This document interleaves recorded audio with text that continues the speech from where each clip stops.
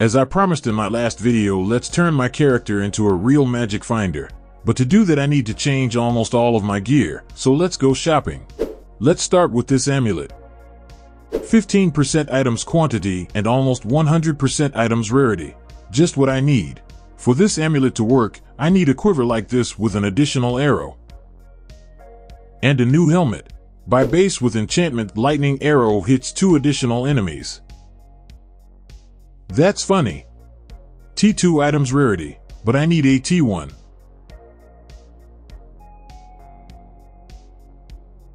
Wow, pretty fast. And the final touch, benchcraft. The perfect helmet for us. New armor. The best choice for magic find. And of course Satima's touch. Another must-have piece of gear for us. Now I need Elegant Hubris with Caspiro for more items rarity. Normally this jewel would be placed here. But this Elegant Hubris with 2 nodes with increased items rarity is expensive, at least 8 divine orbs and some copies even more than 20 divine orbs. Besides, it is hard to find them because there is a limited number of these items on the market and the demand for them is very high. You can of course use jewel with 1 node with items rarity, but I don't think it's worth it. Besides, after placing Elegant Hubris in this slot we lose access to mana and life leech. All in all, just problems. But I offer you a cheap alternative, thanks to one of my viewers who gave me this idea. In my build, I will be placing Elegant Hubris right here. First of all, now we don't have to worry about mana and life leech. And secondly, a timeless jewel like this is cheap. 1 to 2 divine orbs at most. At least that's what it cost before my video came out. Most likely the price will increase because some of my viewers will want to buy it. So don't forget to subscribe to my channel so you won't miss these moments and be the first. Of course there is a small problem. In order to access large nodes with items rarity we need to spend a lot of skill points and it is very inefficient.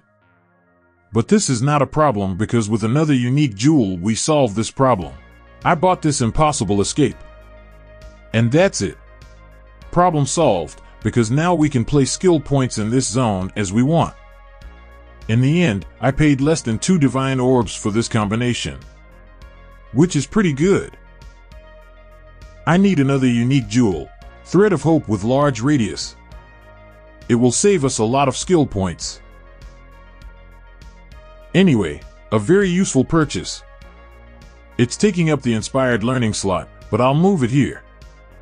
Because our Elegant Hubris is in a different place and now we have extra skill points.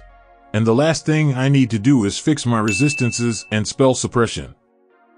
I'm buying a belt like this with useful implicit. And some tattoos that will add lightning resistance and some spell suppression. Now that's what I need. And the final touch. More tattoos that give increased items rarity. We can afford it because we have a keystone, supreme ostentation, and small nodes with attributes we don't need anymore. Now we are ready. 81% increased item quantity and 471% increased item rarity with a flask. A real magic finder. Now let's see what it can do. But I want to warn you all that this build is weaker because we changed our survivability, damage, and speed to items quantity and rarity. So if you are a beginner you will have a hard time playing on T16 maps.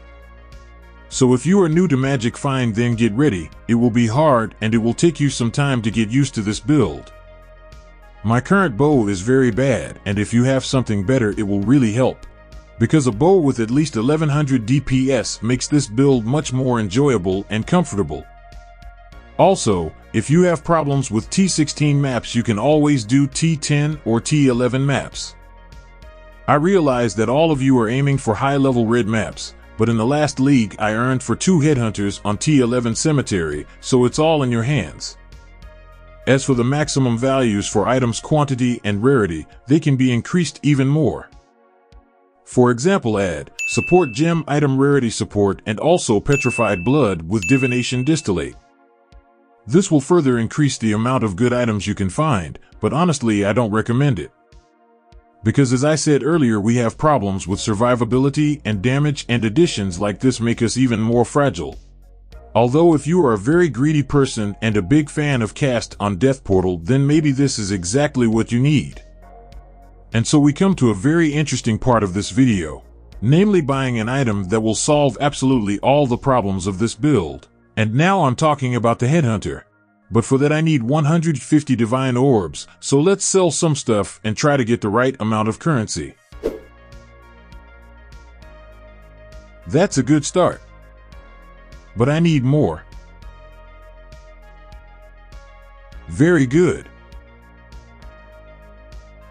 Another poor and addicted soul. Honestly, I've never understood what people find in these stacked decks. And why do they buy them? Maybe I should try opening a couple hundred. See what it's like. Just one time, the thing's not gonna go bad, wouldn't it? First valuable card. Wow. Very good. There aren't many good cards. I knew it was a scam. Wow. What is it? Just what we need. You know what? I liked it. I made 2 divine orbs. Easiest money of my life. We have a new plan.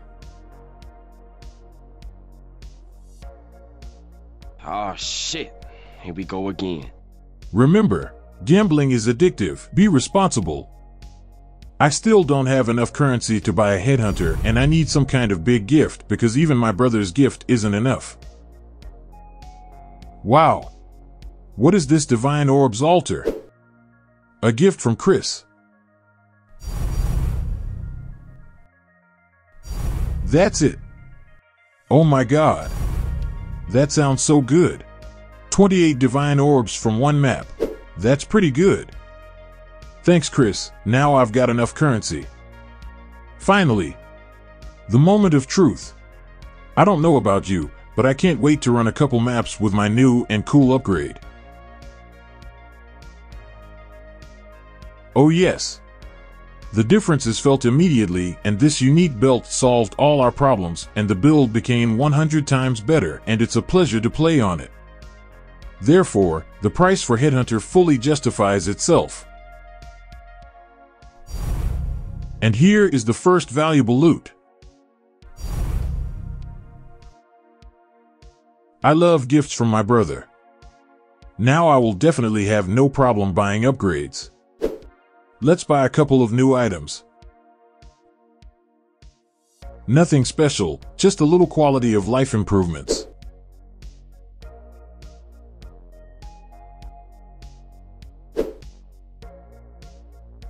And one big cluster. That's it. Whoops. Forgot. A little crafting. Not bad. And lastly, some new support gems. Perfect.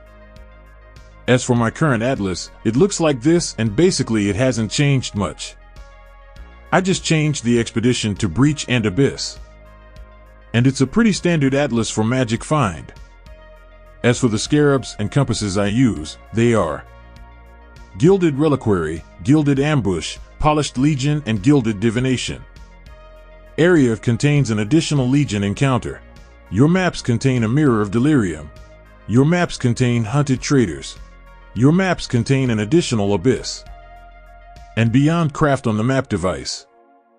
Alternatively, you can use cheaper scarabs and less compasses.